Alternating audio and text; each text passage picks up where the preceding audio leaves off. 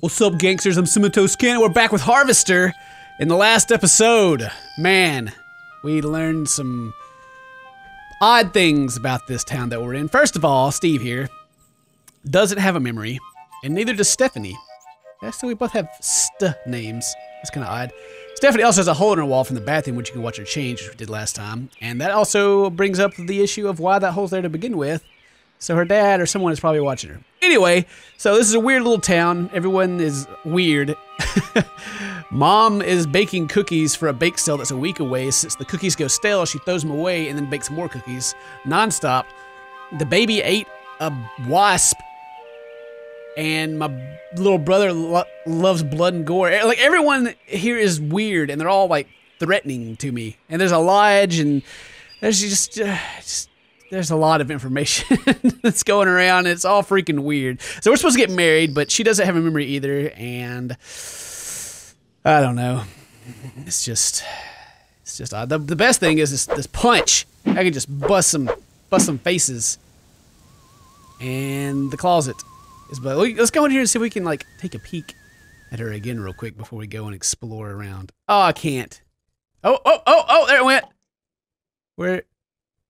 Yeah, she's down in those, whatever that is. I don't know. I like that music, too. It's just like, da-da-da, you're being a creep. Oh, well. Anyway, we gotta go look around town more. This guy loves meat. He even has meat on the wall. The man of the house is squeezing his meat. Oh, man. Oh, my. We're in the mortuary. I think I'm saying that right. And there's blood everywhere. Hey, buddy. Stephen. Who are you? I am Daniel Moynihan, mortician and proprietor of the Wayward Hotel. So this guy basically says that a lot of people have been showing up and just dying. So does that mean just people come to visit the town and are killed? Either they just, like, people show up, they stay at his hotel, and they die, and he has to pay for all the, like, the burials and everything, and he's mad about it. That's curious indeed. Very curious, mortician. Please excuse the mess. Oh my. They've done wonders with the upstairs bedroom, but this garage defies color coordination. Huh. That's a nice peak fire truck. Huh. Sorry, Steve. After I'm through here, I've got cleaning to do. Rush, rush. That must be what the lady meant in the last episode about being a fireman if you didn't like nudie magazines with girls in it.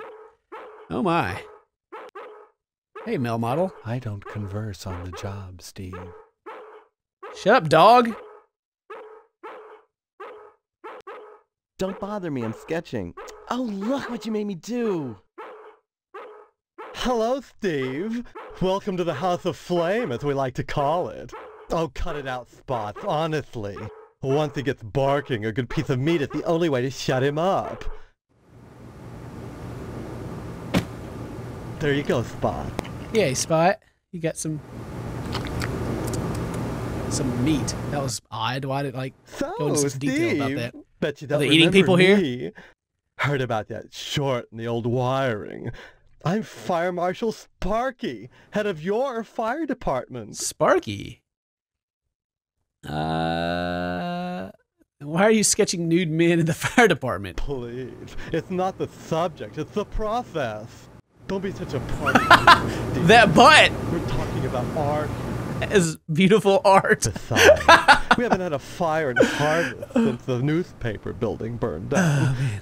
Though I'll admit that the Wasp Woman's place is one big accident waiting to happen. Isn't that right, Spots? All right. Tell me about the newspaper fire then. A dreadful affair. Oh no. You wouldn't think that a brick and steel building with a sprinkler system could go up that quickly.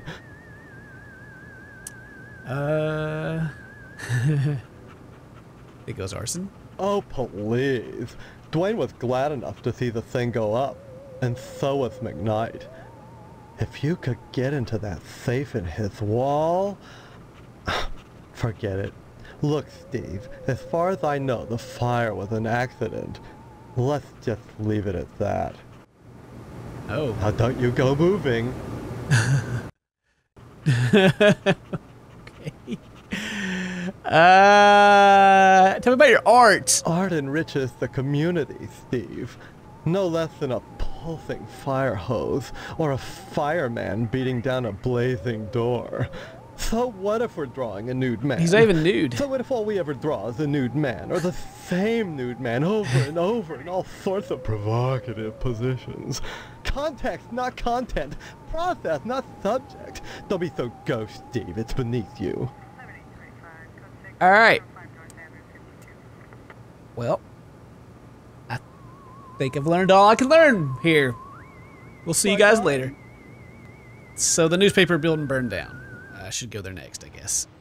Bye, firehouse. Bye, guys. Where's the exit? I can't get out of here. Oh, God. This place is right directly behind the fire department. I mean, like, straight up behind it. What is this? Spot. Some hidden... What is this? Bake. Burnt flyer. Okay. Ooh, what is that? Worker's button looks like a rip from cloth. Huh. Interesting. Okay. 2 items.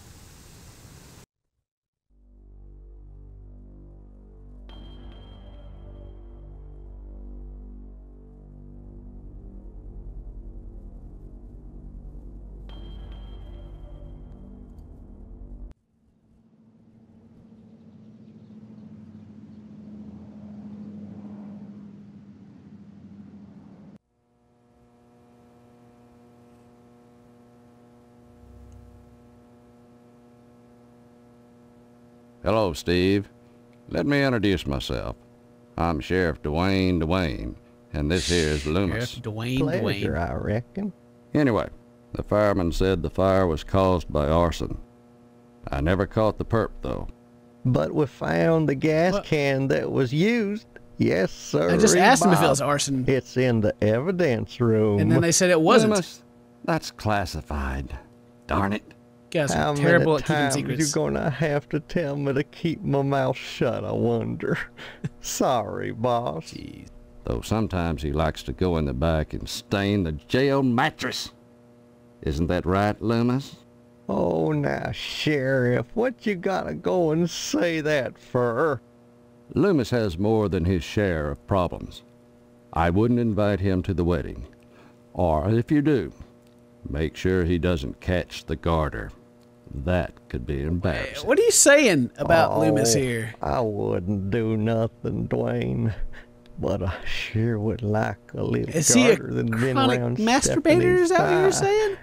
Oh, well, that'd be right special. You go back there and stain the mattress? Oh my gosh. Okay.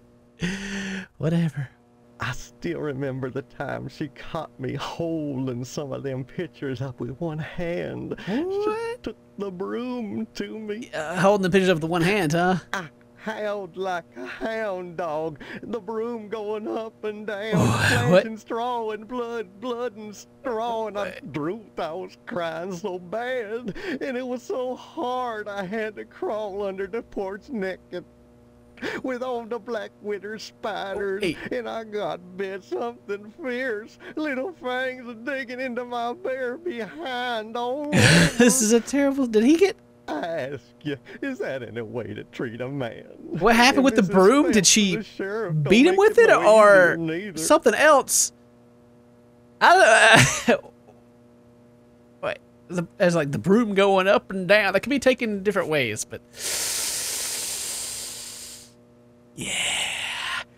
We're just gonna get on it. Anytime, kiddo. Thanks, buddy. See you guys later. So, this is Edna's Diner, but the E's burned out. So this is the DNA's Diner.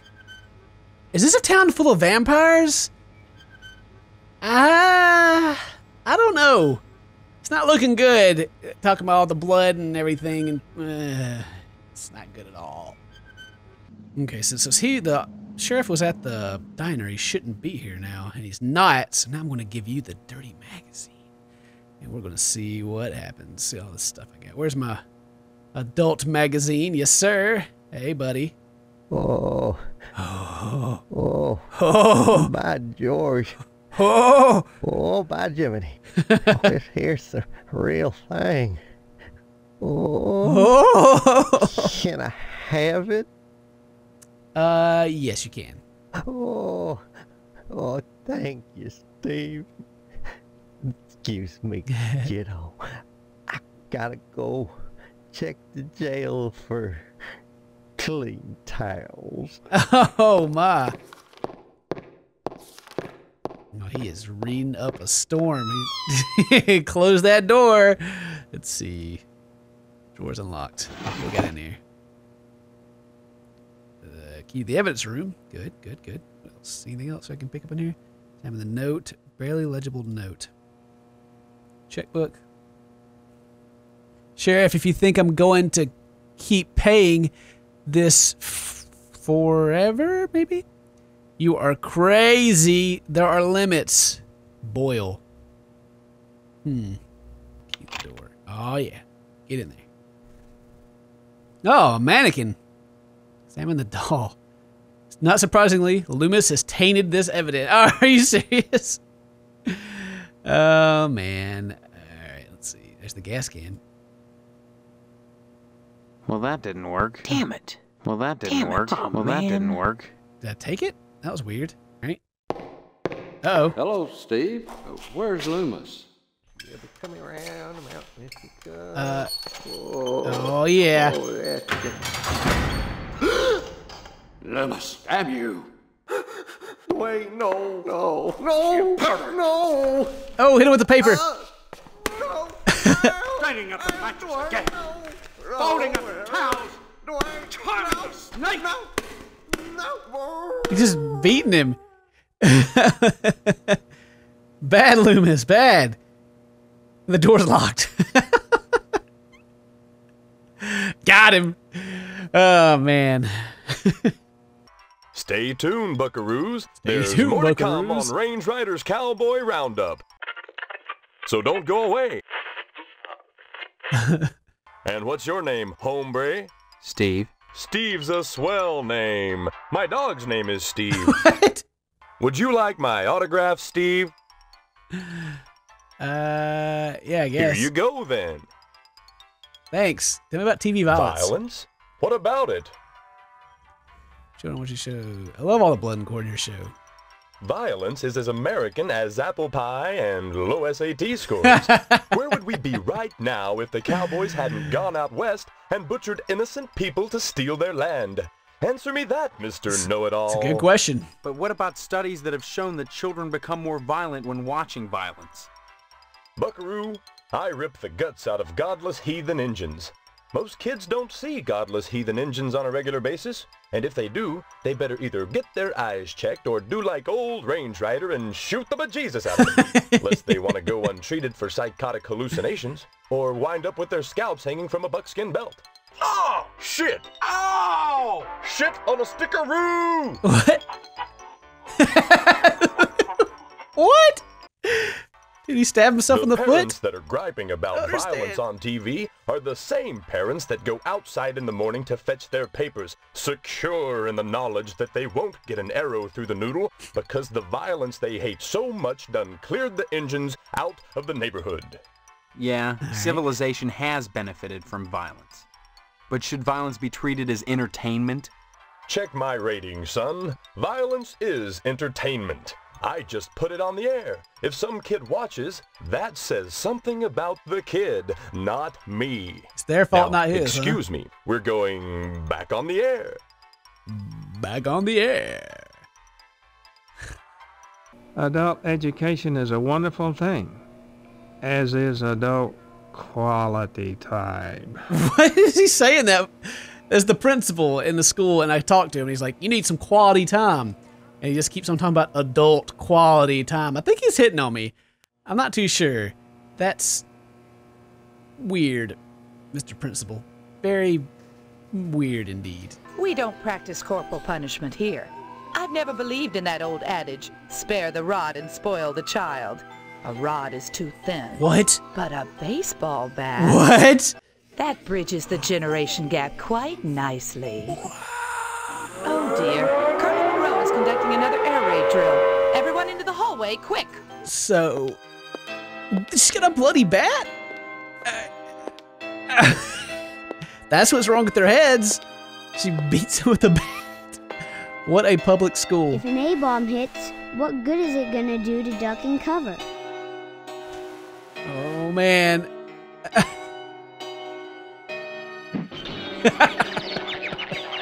Amazing. Best thing ever. Oh, no, he's dead. All right, we're here at the meat place, and there's a lot of animals sitting around outside and blood coming out from under the doors. It's off to a good start already. Wow. Is that a cat? Examine the splotch. This used to be a kitty cat. All right. All right, here at the missile base, and does this guy not have any legs? Colonel Buster Monroe, commander of the Harvest nuclear missile installation, keeping America safe from those who would dye our flag red, white, and pink. Oh. These are nuclear missiles? Goddamn right they are. He must be trying to Every protect one us of from them the ready to fire rain department. death on the Ruskies. All I gotta do is hit the button and blammo! The price of vodka goes through the roof. Along with the vodka. Been in charge here since WW2, when I got my lower torso shot off in the war. Okay, so yeah, he is half of a body. Those pennywaists in Washington wanted to stick me behind a desk. To hell with that. They owed me. I left my legs in Dusseldorf. They owed me. Of course, they felt that after the trauma of having to crawl from Germany to England trailing my intestines behind me, I was too emotionally unstable to continue in the military. What a beast. That's why they gave me this nice cushy job and put me in charge of the nuclear missiles. They all deserve a good nuclear holocaust. Wow, this guy's going crazy. Tell me about it. Son, when you've had your body shot in half, you know a thing or two about fear. You learn that when something actually happens, it's never as bad as you imagine it would be. So it's not that bad to have your body shot in Oh, half? sure, I can't write my name in the snow. I had to shell out a few simoleons for portable IV drips, colostomy bags, and so on. But the pain is hardly what I'd call constant.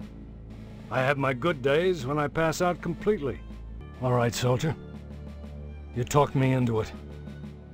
Unfortunately, there's only room in my shelter for one. Oh my God.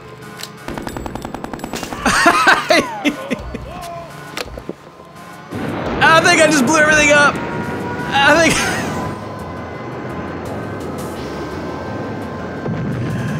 Oh, man. Game over. Right? Yeah. I died. Oh, wow. That was amazing. Good thing I saved it. Here we are at the lodge. It looks very creepy. The Sergeant at Arms. Only initiates may Wow. enter the Hall of the Order of Wow, what a voice. Did you say something? I did not speak, but my mind touched yours. Holy crap. Telepathy. But how? Only those who seek enlightenment warrant my attention. Do you hunger for true knowledge? Yeah. Yeah. There are always obstacles to the path. You must first fill out an application to be considered for initiation into the mysteries. Paperwork. Applications are available at the post office. Postmaster Boyle disseminates them to the uninitiated. I do not sully my hands. Then I just fill it out and return it to you, or what? You may find it difficult to obtain an application. You will no doubt need to find some way to persuade Postmaster Boyle to give you one in the middle of the month, as it is against his rules. When you do, however, bring it to me. And if you are worthy, you will be put to the test. Well, fancy. So now I know I have to go persuade Postmaster Boyle to give me one. I've talked to him already before, and like they have the applications, but they won't make them except for the beginning of the month, and they only make so many of them. So gotta deal with that. About the gas can, then, sir. Oh my God, I can't believe it. After all this time. Yeah. Where's my application, Boyle? Here, take it. With my thanks. You know, this morning as I was making my rounds, I noticed an awful lot of television aerials on the roofs. Seems like more and more each day. You got me this can just in time, youngster. I may have need of it again. Are you gonna burn that? What do you mean? Oh, man. There's another reason why Sheriff Dwayne didn't investigate the Sentinel fire. If you'd like to get something else on the blackmailing bastard, check around the television station. While you still can. So he's gonna burn down the television station, huh? Alright. Okay. Well, dang. I got my application. That's good.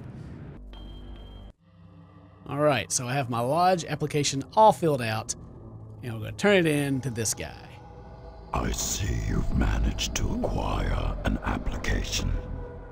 That demonstrates resourcefulness, a desirable trait for prospective members. Yeah. You need a rest. Report back here for your next assignment.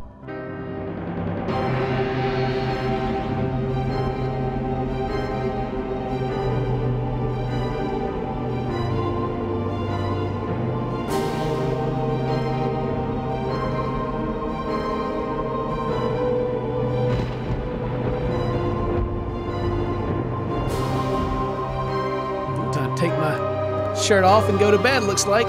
Take it off. Oh, yeah. Oh, so manly. Suck it in, Steve. Keep sucking it in. Flex a little bit. And it is night.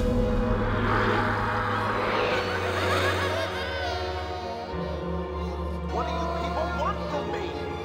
More pie, Shaman? Welcome to our order.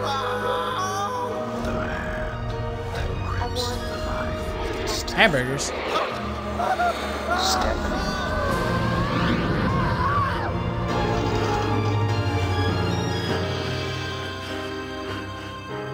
It's the same as the intro. The exact same. What a terrible nightmare. It's not good. Something is wrong here. Bad wrong. Alright, well, that's enough for this episode. Been recording for about an hour, and I gotta call this down because there's so much stuff in between that doesn't matter. But if today's your birthday, happy birthday. We'll see you guys next time. Stay toasty, my friends.